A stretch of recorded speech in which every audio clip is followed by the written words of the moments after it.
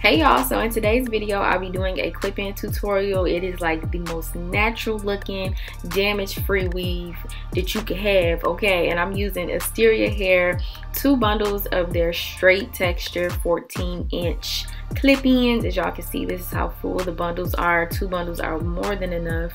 And here's like how the clip-ins look, the sizes you get and everything. So if you're interested in AsteriaHair, make sure to click those links down below. I absolutely love AsteriaHair. I've used them a couple times before. Clip-ins are bomb. 2 bundles are always more than enough for my little head, so check them out, y'all. But let's go ahead and jump into this tutorial. So here I'm just showing y'all my hair. I am Texlaxed, for those of y'all who don't know, and I've had my hair straightened for a little over a week, and I'm about to go ahead and install these clip-ins. And I'm so excited because y'all, I'm sick of wigs, okay? Yes, I'm sick of wigs. I just want my hair to breathe, but then again, I still want a little va-va-voom that I don't have. I still want a little length, a little body, a little bounce, you know what I'm saying? And clip-ins are just the definite way to go. You don't have to worry about glue. You don't have to worry about your hair being sewn up, because honestly I'm tired of that too. Like my scalp just being enclosed. Like I want my scalp to breathe, I want my hair to breathe. When you have in clip-ins, your hair is just out, they don't itch, nothing. So I don't know what happened to the first clip where I installed the first one, but yeah, I'm curling the clip-ins, doing like a loose, not loose, but like a messy type of curl, just a real natural looking type of curl. And then here I'm just going to show y'all how to install clip-ins. So you just unsnap them, put them in, and snap them. Like y'all really don't even need a tutorial. It's very, very simple.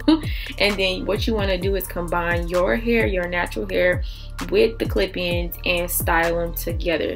You can also style the clip-ins off of your head, but I just found this to be easier. I don't know, because I feel like everything will blend in better. So yeah, y'all can see here again, I'm just unsnapping them, opening them up, slipping them in my head, like close to my scalp, and snapping them down. And really it is that simple. And this is like the perfect time for me to do clip-ins, because once my silk press starts to get old, my roots, you know what I'm saying, they natural. Y'all know I'm pregnant and I'm, you know, I haven't had a touch up in months, so having like natural roots, like, and you know, they gripping, girl, they gripping onto them. So yes, you just keep on going up, depending on how full you want your clip-ins. That's how you'll place your clip-ins or space your clip-ins. Like the closer they are, the fuller it'll be. The more spaced out they are, the thinner everything will be. And I wanted mine pretty full, so I packed mine in there real good.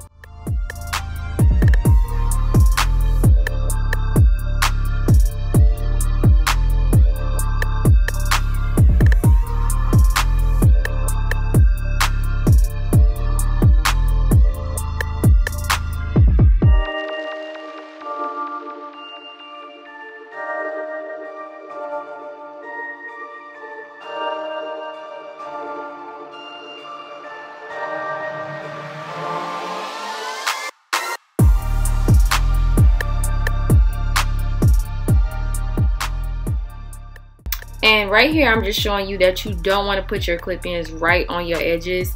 That way, you know, you can put them in a ponytail and they can look more natural, like towards the front. Like when the wind blow, you don't see a track, you know what I'm saying? You just see your natural hair, just like a traditional like natural sew-in or something like that, or like a U-part wig where you leaving your edges out. You want to leave your edges out with your clip-ins.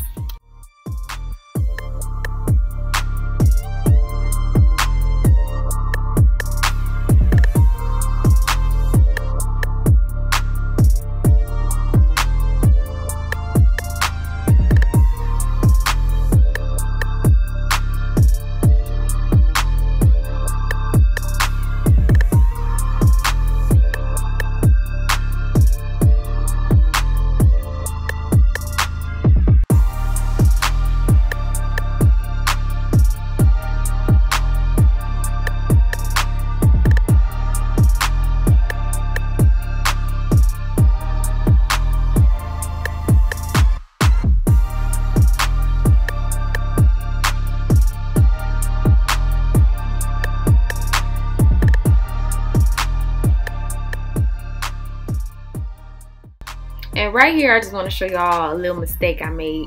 I kind of went up too high with my clip-ins. Like, I don't need this little of a leave out with clip-ins, especially with how short mine are, because my hair blended in really good with 14 inches. And look at that, girl, where you gonna put your part with your track all the way up there? So I had a little trouble hiding my track, like towards the back part right there. Y'all see it, I gotta press it down. But yeah, I ended up taking that track out and everything still blended in perfectly fine. It blended in even better without that big old track right there. Right at the front of my head. So you don't need like that many tracks in the front unless your hair is shorter or your natural hair is like significantly shorter than the clip-ins. Then you might want to go, you know, up some more, but you want to use like the little one clips so everything will blend in a lot better. But yeah, honey, y'all can see everything is blending. It's looking like my hair. Like, you can't even tell where my hair is with these clip-ins, which is just amazing. I love clip-ins so much. And I just want to go ahead and talk about this hair really quickly. I actually preferred the kinky straight clip-ins opposed to this straight hair, because as you can see, it is like a little shiny because it's like silky straight. But I like the kinky straight because it's more yucky, and I feel like that blends in better with black girl hair, rather that be relaxed, Texlaxed, or natural. Like, I need me a little bit of yak. And also, if I would have washed these, they would have been more dull and everything, so that's a factor too. But overall, I still love these clip-ins. And as you can see, overnight they did get more dull because I actually slept on them. So love these. I'm going on like night 4 with wearing these clip-ins. They don't hurt, they don't itch, it don't feel like nothing is on my scalp. Like, you can't tell me this is not my hair. Like, this is mine, okay? So click those links down below if you're interested in AsteriaHair. I love them once again. Thank y'all so much for watching this video, and I'll catch y'all in the next one.